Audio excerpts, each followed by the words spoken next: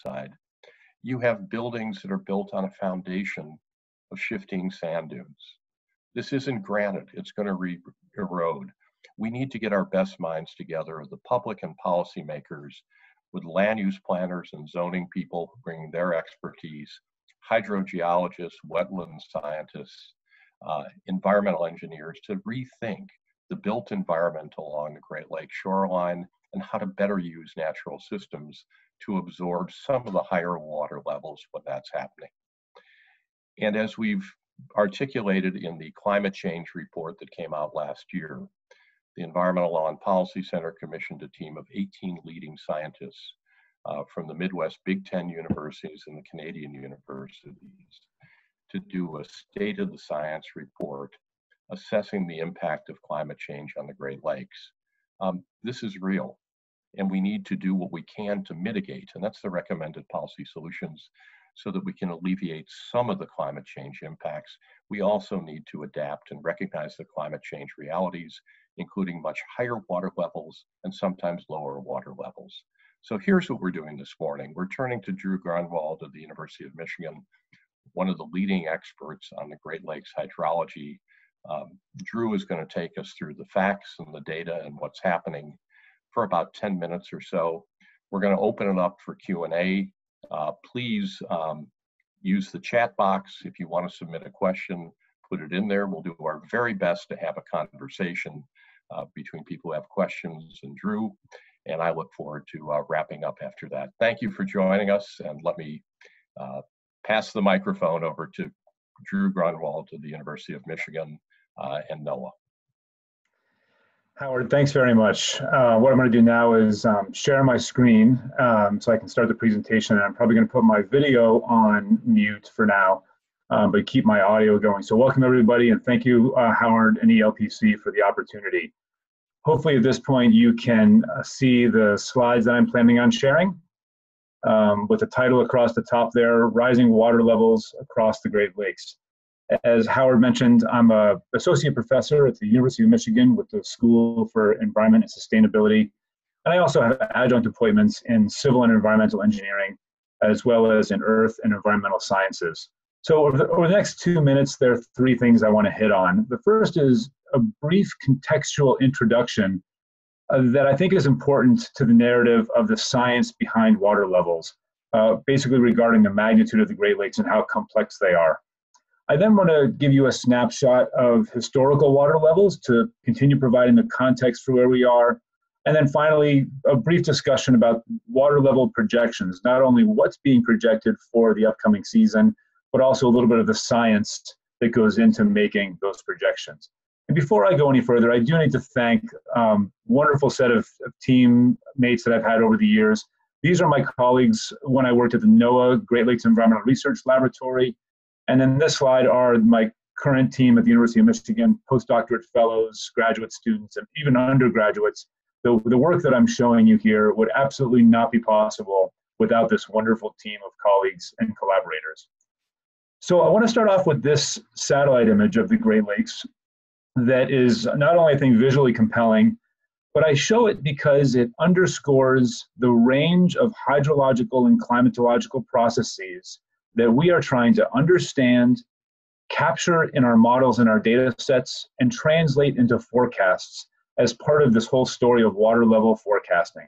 So just to be clear, we're looking here at the Great Lakes, and you can see all of the clouds and underlying those, the water vapor that's being transferred off of the lakes at this time of year. This is a winter shot showing lake evaporation. But of course, at the same time, we have a lot of snow across the region that's melting into the Great Lakes in the spring. We have changes in precipitation dynamics. All of those go into the water level story, and they all need to be captured accurately to make forecasts. So here's a look at water levels, and we're very fortunate in the Great Lakes region to have data that goes all the way back to the mid-1800s. So this is a long-term look at water levels. On the bottom axis here, you'll see the years starting at 1860 going all the way to present.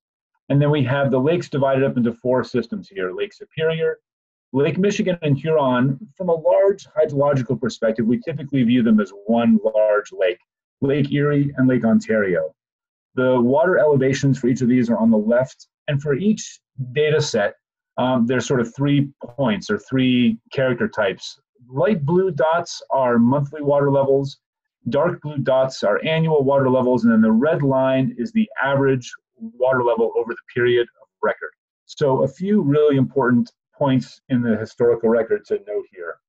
One, without going back too far, in the mid-1960s, some important events. Across much of the Great Lakes, particularly Lake Michigan and Lake Huron, we hit record lows during that time period. And that provides context for a lot of people in terms of where they built infrastructure and their perspective on the lakes. But it's also the time, if you look downstream, and I know this isn't as relevant to this part of the Midwest, but on Lake Ontario, this is where they imposed restraints and a control plan on the outflow of Lake Ontario. And you can see it had a significant impact on the water level oscillations on Lake Ontario. Water levels peaked in the mid-1980s, reaching record highs, and then there was a precipitous decline in the late 1990s. Getting more to the present, it's fascinating to look at this historical record and to recognize that for the past 20 years, water level dynamics on the Great Lakes have been characterized by 2 unprecedented features, particularly on Lake Michigan, Lake Huron. One is a period of persistent below average water level conditions, and you can see that here on Lake Michigan and Lake Huron. Never before has there been such a persistent and consistent below average condition on the lakes. And then starting in 2014, right after a record low on Lake Michigan and Lake Huron was set in January of 2013, water levels surged. Never before over a period, particularly in 2014, 2015, and 2016, have water levels on Lake Michigan and Lake Huron or on Lake Superior risen so quickly. Now we're at the point where every month over the past several months, Lake Michigan and Lake Huron have been breaking their monthly records. Lake Ontario broke its record high levels in 2017 and 2019, and we're going to continue breaking records throughout the season. So from a climatological perspective, it's important to recognize that all of this water level fluctuation represents what I've come to describe as sort of a push and a pull or a tug of war on water levels. The hydrologic cycle and the water balance of the Great Lakes is not particularly complicated. Precipitation comes into the system through either precipitation falling on the lake surfaces or precipitation that falls on the land surfaces that makes its way through rivers and streams. And then water is lost from each of the lakes through evaporation. So we essentially can boil down the water balance in each of the lakes to precipitation falling on the lakes, river flow coming into each of the lakes, and water loss through evaporation. Of course, a big part of the hydrologic cycle is the extent to which that water leaves each one of the lakes through the channels that connect them. But to keep things simple, precipitation, evaporation, and runoff. What we're looking at on this slide right here is the long-term record of precipitation on each of the lake systems. This is a very similar graph to what I showed earlier. We're looking at a time span on the bottom from 1860 to roughly present. The water surface elevation scale is on the left-hand side, but I've added a new scale on the right-hand side, which is the total annual precipitation. So the blue line with several dots in it, that represents the water level on each of the lakes. But I want you to pay attention to the vertical bars. Those orange and green bars represent the annual total precipitation across each of these lakes. And importantly, the orange bars represent years where precipitation has been below average, and the green bars represent years where precipitation is above average. And throughout most of the system, you'll see a pattern here that is similar to what is in climate change projections and all types of empirical evidence across the Great Lakes, which is that precipitation has been going up, and it's going up consistently. One of the recent studies or analyses that my postdoc and I just did indicates that what used to be the 90th percentile of precipitation is now the average. That's an extraordinary transition in what we might consider the normal of precipitation. But another point I want to make when we're looking at this is that it's not precipitation alone that explains water level variability. You can see for much of this record that as precipitation goes up and down, particularly in the mid-1960s and 70s, as precipitation changed, water level changed, but the abundant precipitation in the late 1990s does not explain this water level decline, particularly on Michigan, Huron, and Erie. And so if I shift my slide to instead show precipitation in the background, I'm now going to show you evaporation in the background.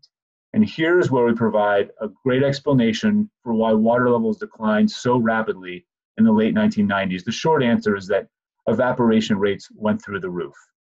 So these two slides in concert, even though they're showing a particular story about the decline in the late 1990s and the long-term record, I think they underscore the challenge that we face in the Great Lakes, which is that water level fluctuations are responding to this tug of war between these two competing forces that are not only increasing in magnitude, but we're finding that they're also increasing in variability.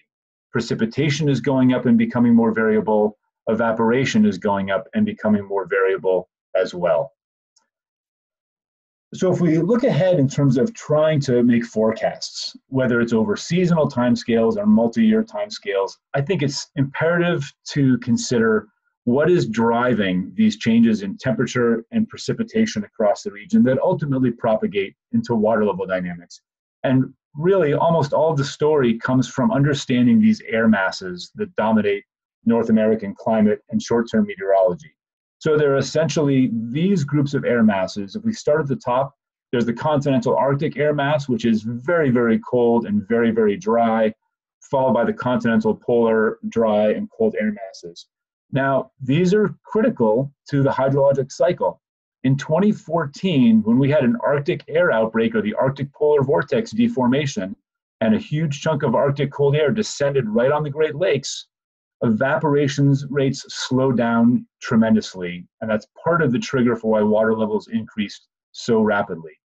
But we live in a part of the country where we're not just influenced by these continental, Arctic, and polar air masses, we're influenced by maritime polar air masses, which bring a lot of moisture and in general colder air temperatures, but also maritime tropical air masses, particularly air masses that come up from the Gulf of Mexico and can bring tremendous amounts of moisture into the region. There is not a great forecasting system right now on a global or continental scale for projecting what's going to happen with these air masses 2, 3, or 4 months ahead of time from right now. Yet it is these air masses that are absolutely going to be dictating what happens with regards to temperature and precipitation looking into the future. So if we use that as context, I can show you one of what I think is the better forecasting systems, at least for this context. The Army Corps of Engineers is charged with developing seasonal water level projections. Some of those projections try to look at future precipitation and temperature patterns, but I think a more telling approach to the problem is looking at plausible scenarios and taking a look at what's happened historically and understanding the likelihood of historical water level sequences into the future. So what this projection is showing, I just downloaded it this morning. This is looking at Lake Michigan and Lake Huron. On the bottom axis, you can see we're going from January 28 right up until present. The black dots in the middle of the page here represent the long-term average water levels. You can see the strong seasonal cycle here of Lake Michigan and Lake Huron. The dashed lines at the bottom are record low water levels.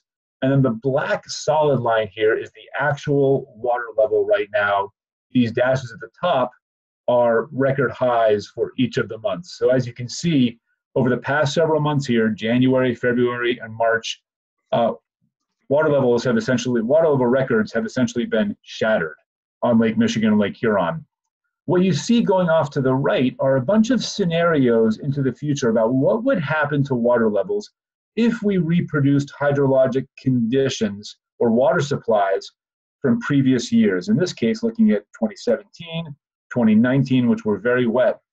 I want to finish by saying the gray band represents almost every single plausible water supply condition that could happen. And even under one of the driest water supply conditions, you can see it looks like it would be a couple of years at least before we might return to average water level conditions. But I want to preface that by saying, or follow that up by saying, we are not in average conditions right now. One of the contexts for any type of forecast has to do with soil moisture across the region. If you look at this ranking of soil moisture percentiles, much of the Great Lakes region and upper Midwest is the wettest it has ever been. So you see those percentiles, 99 percentile, 95 percentile. For the entire region to be blanketed in percentiles like this suggests that it's absolutely saturated. And that's an important precursor to water level simulations that's not captured in this gray band right here. So with that, from that perspective, I think it's very unlikely that that water levels are going to be going down anytime soon. So given the time constraints, I'm going to stop there, and I'd be happy to, along with Howard, answer any questions and continue the conversation. So thank you again for your attention and for the opportunity to share briefly some of our perspective from the science on the rising water levels. Thank you very much, Drew. And let me see if I can pull together and ask to you a number of the questions that have come on. I'm going to combine a couple of them. First one from Thomas Weber and another person. As each new year of record water levels occurs, do the precipitation averages get updated? And how do you calculate evaporation? Is it simply the lake level change minus the amount of precipitation? So great question. Two questions there. The first having to do with updating the sort of the average conditions over different time periods. We continuously update what we would call the statistics or the quantiles of the historical record. With water levels, that's actually done primarily by the federal agencies, by the Army Corps of Engineers and by Environment and Climate Change Canada. So they are continuously updating what they consider to be the historical record and what the average statistics are over that record. In our science, your question was about precipitation originally. We're constantly looking at different historical reference periods against which to calculate different quantiles. And so the short answer is yes, we're continuously updating what we consider to be average conditions or exceedance probabilities. The second question regarding estimates of evaporation is a great question. There has been a huge leap in research on this topic over the past several years. But the short answer is that the best way to estimate evaporation, first and foremost, is through models that try to represent the thermodynamics of the lakes, the heat exchange. Essentially, evaporation is the transfer of heat or the pushing of heat into water molecules and causing them to evaporate. And so there are really good models that can do that on the Great Lakes. But the second strategy is to combine those models with the overall water balance of the lakes, just as your question suggested. And we've been doing that as well. So combining actual process models of the thermodynamics with what we call water balance closure model to make sure that evaporation, precipitation, runoff, groundwater, and other factors add up to what we observe in the water level change. Great question. Drew, a number of questions asked by Pooja, Mark Wagstaff, some other people, and I'm going to combine them. Can you talk about what happened in 1930 on your first graph? It seemed there was a steep change from low to high water levels also occurring then. And the 1960s, why were there such low lake levels at that point? And then currently, can you explain why water levels in Michigan and Huron didn't drop this winter as much as usual? And finally, a question from Jack Hutner. Is there a mean water level projection for Lake Ontario? Okay, lots of great questions in there. Howard, do you mind if I share my screen again? Absolutely. Okay. Go for it. Okay, so I'll see if I can remember the various questions in there. So the first question had to do with these very low water levels in the 1920s and the 1960s. So our understanding of the water balance throughout that time period, it has a lot of uncertainty associated with it. I'll start off by saying that, in part because our precipitation estimates, if we think about those major components of the water balance, precipitation, evaporation, runoff, the gauge network density was much lower back then for precipitation and for runoff. So our estimates of those water balance components is relatively uncertain. That said, the general understanding is that through much of that period in the 1920s, 40s, and 60s, that the water level fluctuations were much more highly correlated with changes in precipitation, precipitation falling on the lake and runoff, than fluctuations in evaporation. my understanding is that it's only been recently that we think major changes in evaporation have also been driving variability in water levels. So that was one first part of the question there. I think a second part of the question was, why have water levels not declined as much as we might think over the past several months? So if we look at this plot right here, I think to provide context for that question, here is Lake Michigan Huron water levels over the past couple of years. And then I think the question relates to this idea. Here's the average water level cycle. If you can, Howard, can you see my hands as I'm doing this? Yes, we can. Okay, great. Yep. So here's the average water level really cycle. Really cute, Drew. You're doing that nicely. Thanks. Yeah. Well, we've had a lot of practice during the quarantine over the past few weeks. Yep. So what the person's question, I think, suggests is, why wouldn't water levels during this time period have followed a similar pattern here? And the answer is, I think, twofold. One of the simple answers is that there continues to be abundant precipitation across the region all throughout the fall, and that any precipitation that's fallen has propagated directly into runoff. But we've also found that evaporation during this time period has been lower than usual. So in other words, what would typically drive this decline in the fall, believe it or not, is the increase in evaporation during this time period. Evaporation in the summertime is actually quite low. Warm, moist air over the lakes does not lead to evaporation, but cold, dry air that comes into fall does lead to evaporation. If you have a mild fall when it comes to air temperatures and lakes that are relatively cool, you're not going to have a lot of evaporation. So in general, we have a combination here of abundant precipitation, a little bit lower than average evaporation. And then there's one final point, just to broaden the context a little bit. We're also investigating what we think is a shift in the hydrologic cycle. We actually think that throughout the wintertime, more precipitation is falling as rain than as snow, and that snow that does fall is melting earlier in the year. And that's leading to sort of a shift to when we get the peak in the hydrologic cycle. Last question had to do with water level projections for Lake Ontario. Of all the lakes, Lake Ontario is the hardest one to generate a forecast for because it is so tightly regulated. At the Moses Saunders Dam, there are gates that can control how much water is let out of Lake Ontario. And the conditions under which water is either kept in the lake or let out depend on real-time decisions about hydrology, forecasts, ice on the river, on the St. Lawrence River. So I'm not an expert in that whole process, but what I do know is that it's really hard to make a projection. That said, there is an image just like this one that I didn't download for you, but you can find it on the Army Corps' website for what they think Lake Ontario's water levels will be for the next several months. There are a number of questions that are asked about what we can do about this, what the role is of the Army Corps of Engineers, the IJC, nuclear plants that are on the shoreline. Let me address some of that from a policy standpoint, and then Drew might want to weigh in as well.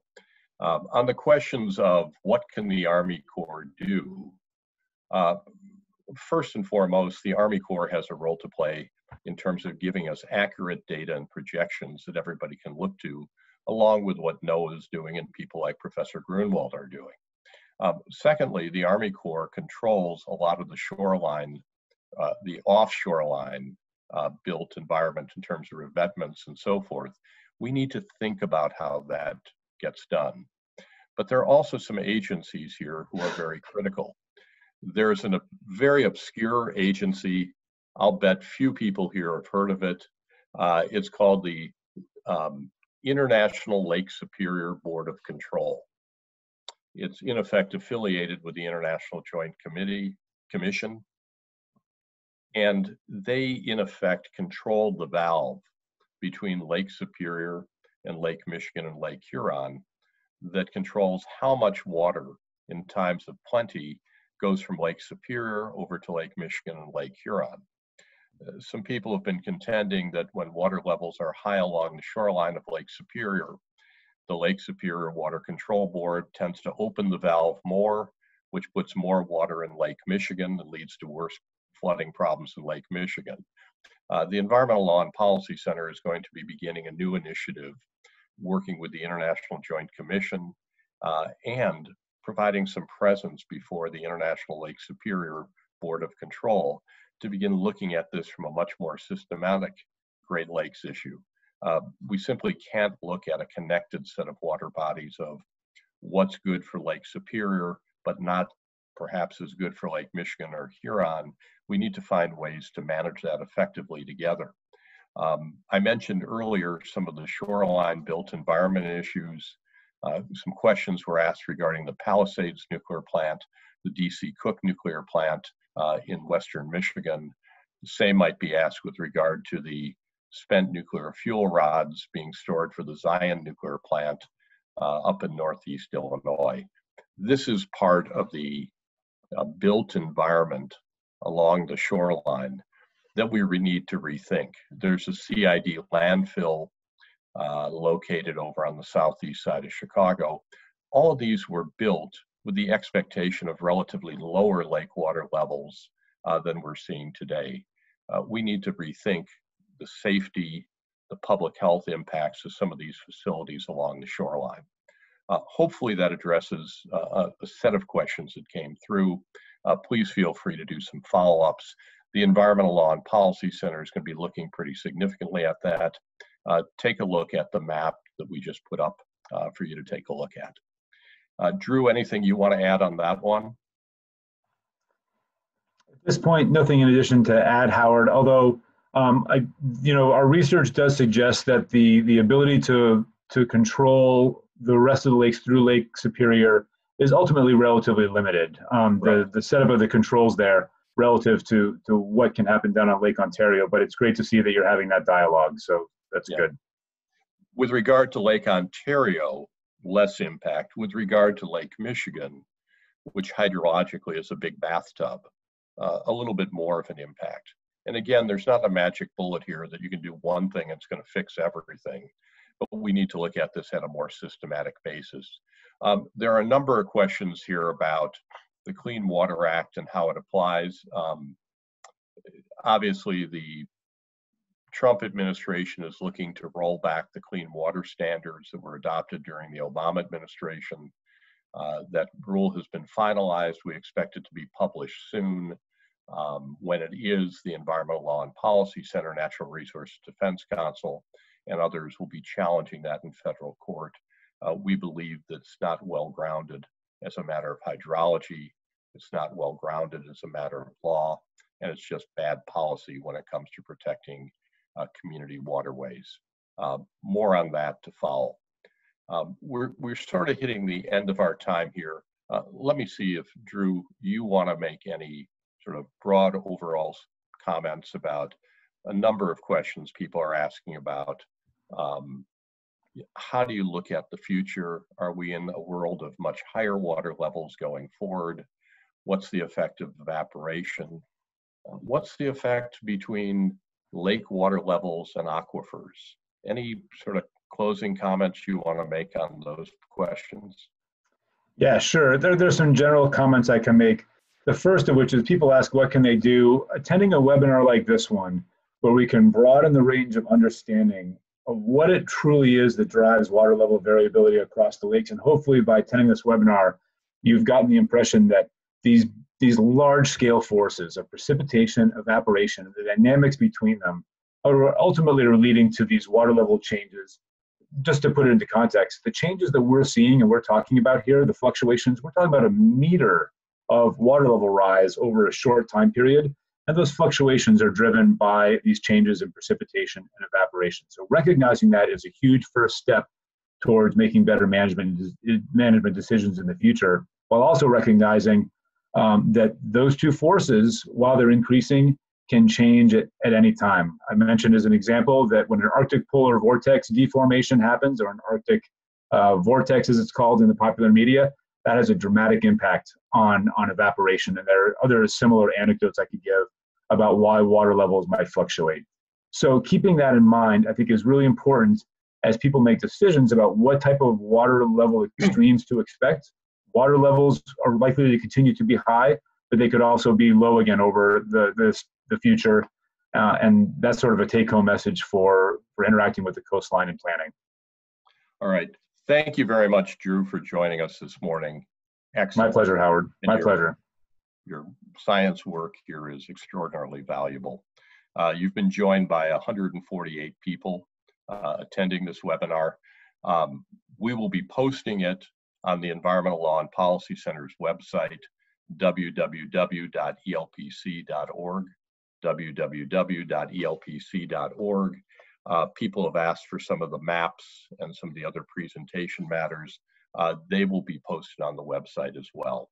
So people can download it. The webinar has been recorded. Please feel free to share it with people. At the Environmental Law and Policy Center, sort of a three-part message of what we will be doing going forward here to make a difference.